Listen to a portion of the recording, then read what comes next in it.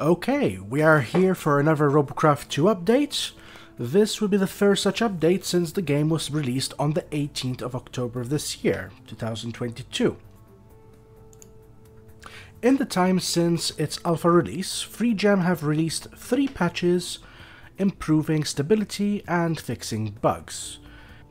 In addition to these, FreeJam made a number of adjustments, including adjusting heavy Ladium material, making it more resistant to collisions in the process.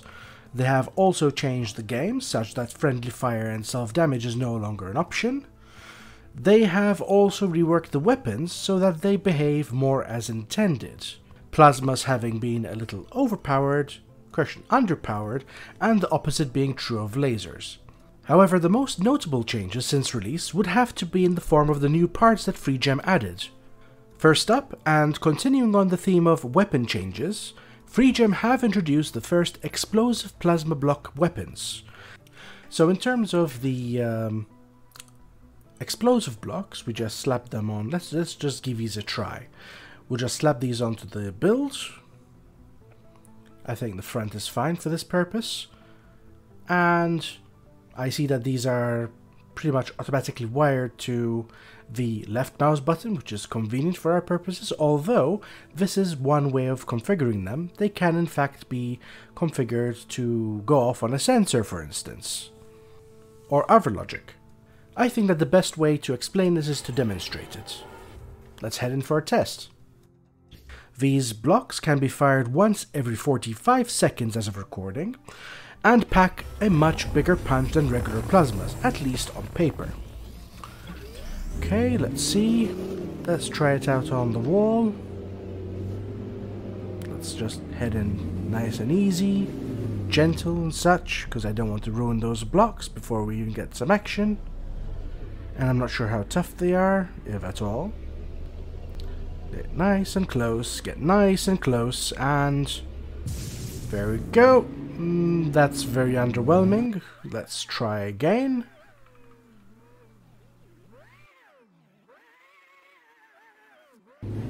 Okay, and zap. That's much more like it. Okay, so fine. I'll take it that the wall was just a very tough target, but why not give it another test? And I figure that evil turret is as good a target as any. Well, not like that, it's not. Okay, fine. Okay, fine, let's try again.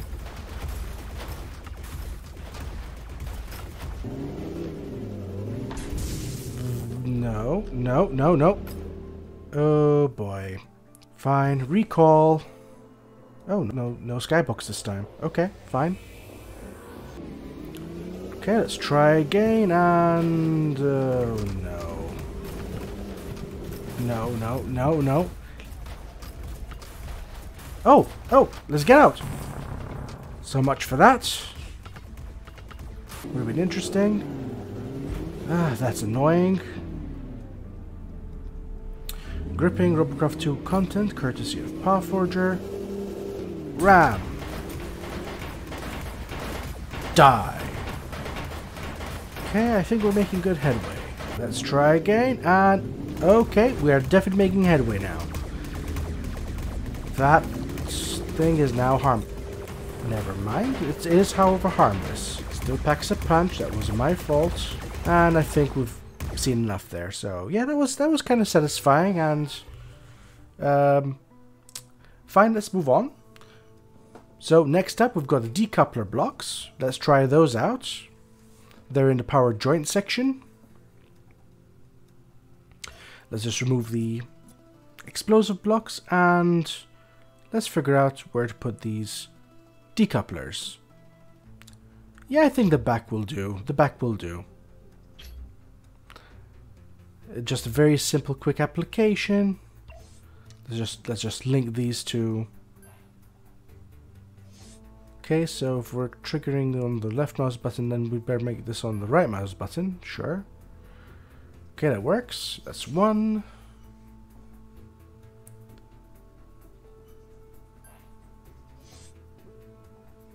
And that's 2. And let's move in. And that's valve. Okay, so all three of our decouplers are now connected. Let's fit them with some explosives. Something, you know, something very simple. Nice at the back, and that's perfectly fine. And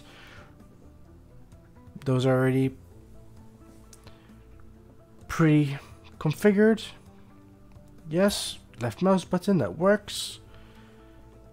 Okay, so let's take this out for a test.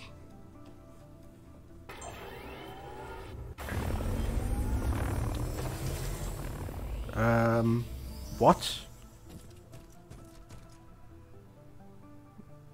What? That's not a good start. What are you doing on the ground? You're not supposed to be on the ground?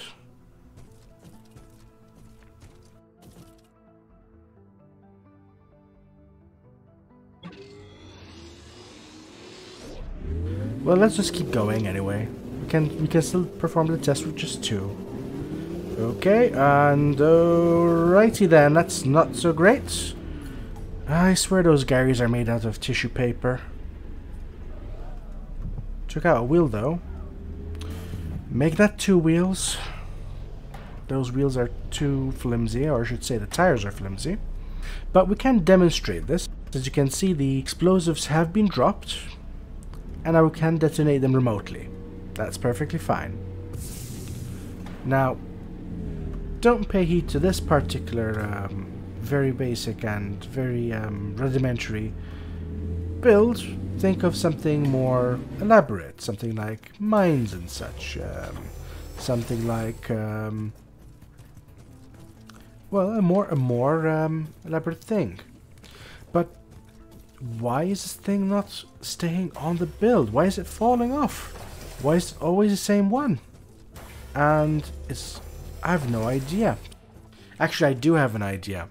I couldn't count to 3, and well, I kind of failed. I kind of failed to hook up the decoupler to the seat, so it was basically always activating on creation, so that's what went wrong.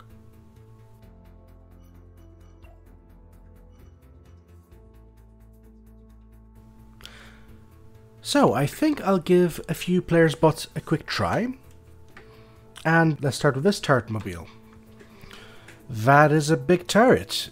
Is that thing really being held up by a single decoupler? Something tells me that Gravity might have other plans for it, but let's give it a try.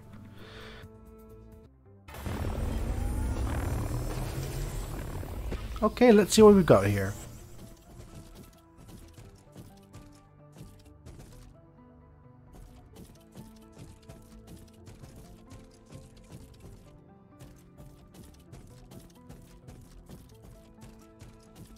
Nice.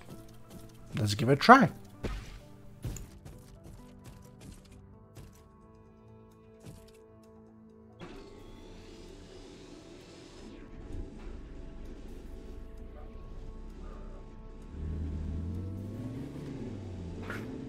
Okay, that's not what I was expecting. Let us reset. I see that weapons no longer harming the self doesn't apply to bots being able to damage themselves in other more physical ways. But the tank does look cool. The tank does look cool. I mean, high points for style. This is a really nice style for the tank.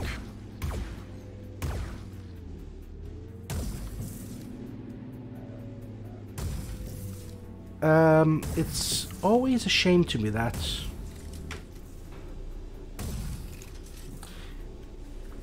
so one thing I'm noticing is that this version of Robocraft 2 is repeating the same, let's say, mistake that Robocraft 1 currently suffers from. If one is running a ground bot and one is aiming at a target in the sky, the weapons... Oh, did I just drop... Why did you drop? Did I trigger you accidentally? I think I triggered you accidentally. Fine, let's try it. Let's test that theory. I think I know what went wrong, or what went right. So let's see, can I trigger you? Is it a matter of trigger? Yes, I triggered, okay. So this particular build, use spacebar to drop the turret. That's fine, that works. If one is running a ground bot, and one is aiming at a target in the sky, as of present the camera will look at the undercarriage of the bot, rather than allowing the player to actually see what they're shooting at. One has to zoom all the way in, and even then it's not reliable and it's pretty terrible overall, and this is something I'd hope to see FreeJam fix. Alright, let's move on to a different build now. Let's see what else is on the CRF.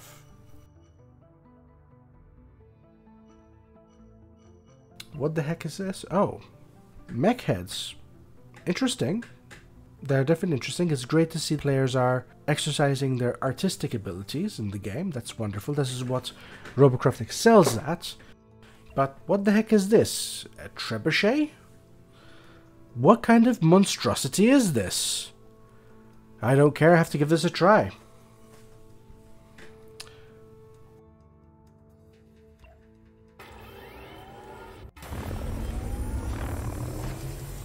What on earth is that?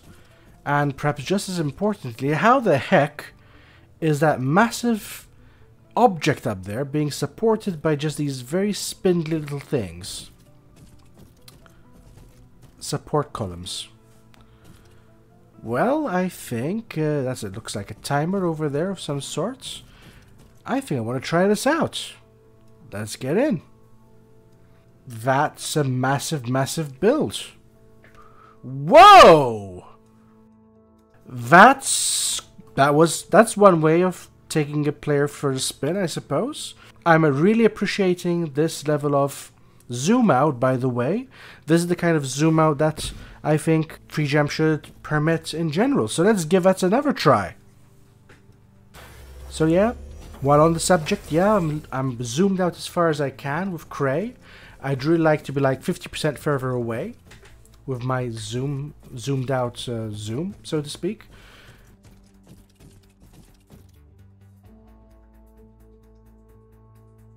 Let's give us another whirl, and oh, that is so funny. Oh, wow, we almost flew off the map there. Again, let's give it another roll. Come on. Again! Whee! Oh, for a moment there, I really thought we actually flew off there.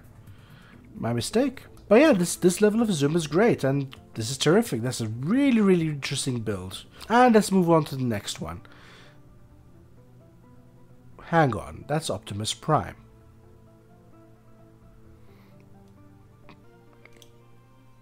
I've seen this build on the Discord.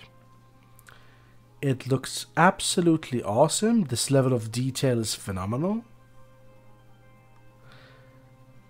And I mean, the description says it all. It hasn't got legs set up, so let's give it a try anyway. Wow, that thing is massive. That's a robot. Now that is a bot. Now that's the scale of bot I'd like to see in Robocraft. With functional legs, of course. And somehow managed to not be a liability. Okay. I see. Alright. What?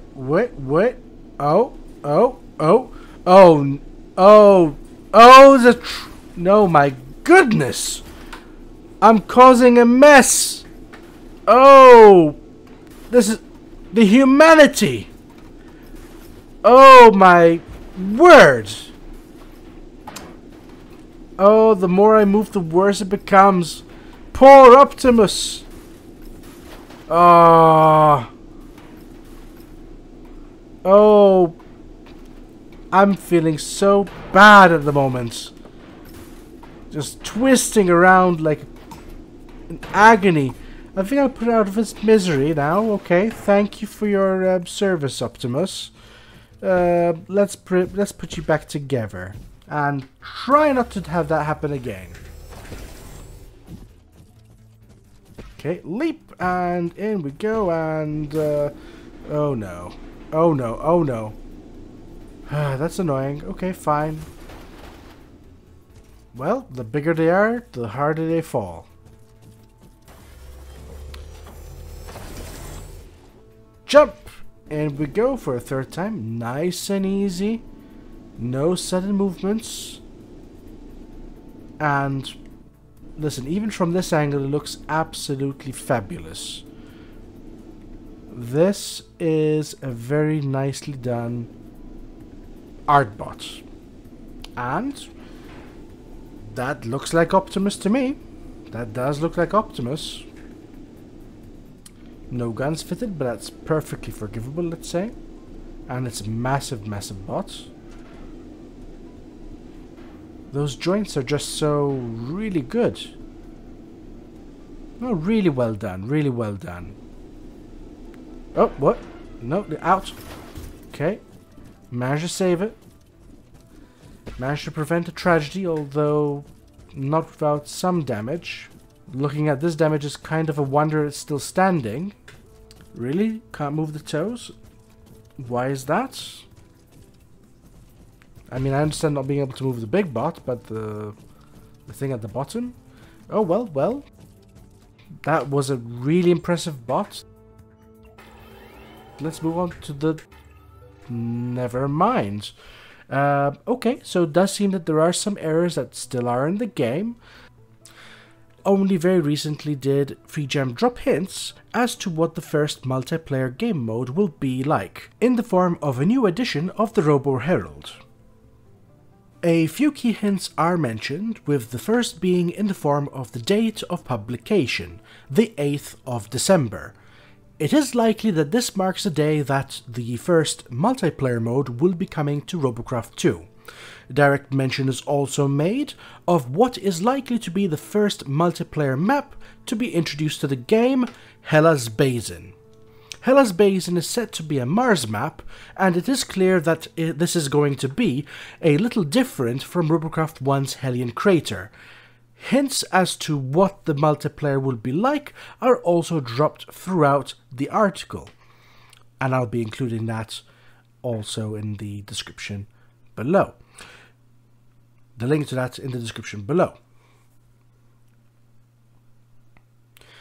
Robocraft's reactors will be reprising their role in the coming mode, which already gives Battle Arena vibes, but that is not all. Mention is made of towers that defend the reactors, and this should get some players of older versions of Robocraft excited, as quite a few players claimed that the older Protonite towers were preferable to the circular points that eventually replaced them. Those towers were mostly defenseless, however, and the mention that these towers would play a role in defending the reactor hopefully means that taking on a tower in Robocraft 2 would be a modestly more daunting affair, with the tower having some means of defending itself beyond just passive shielding. Mention is made of defensive turrets, but these are probably going to be the manable kind, and will hopefully exist in addition to AI-powered defenses. A further interesting mention here is that of 2 battle gates, only one of which can be accessed by a given team. This firstly tells me that FreeJam are planning to include a protected spawn zone to prevent the kinds of spawn camping that can at times be a problem in Robocraft 1. This secondly indicates that, at least for the moment, the multiplayer is going to be constrained to 2 teams. Probably reds and blues, or blues and reds. Interesting stuff. We'll see what happens from there.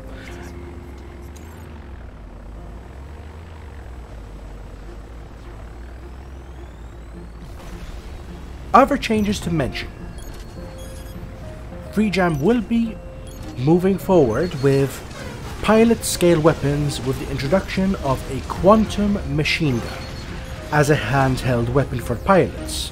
I'm curious to see how this is implemented. The mention of assault rifles was mentioned, although I still think that, dual pistols or similar would be cooler and perhaps more appropriate for pilots, but hey, this is just a flavor thing.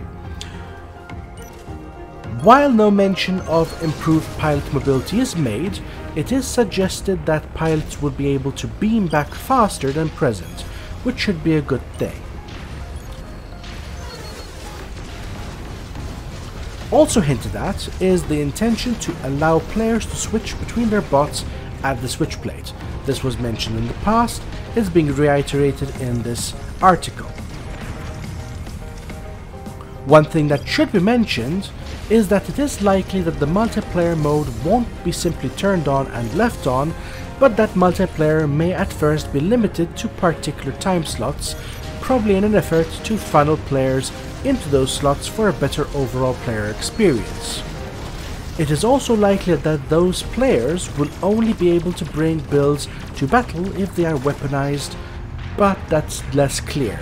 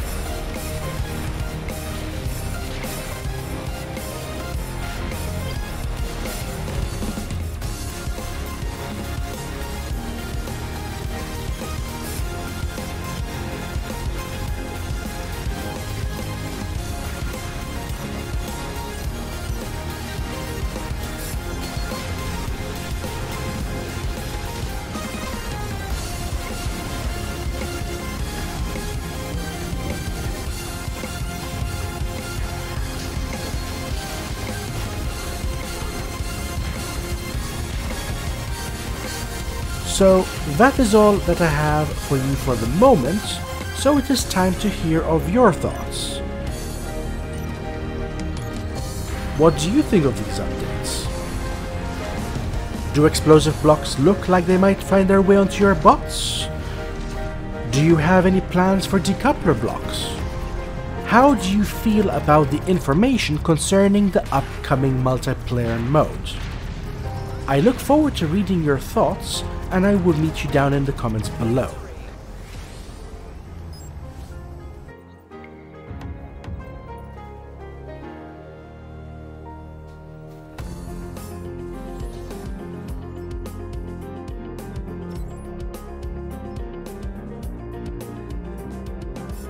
As always, thank you for watching.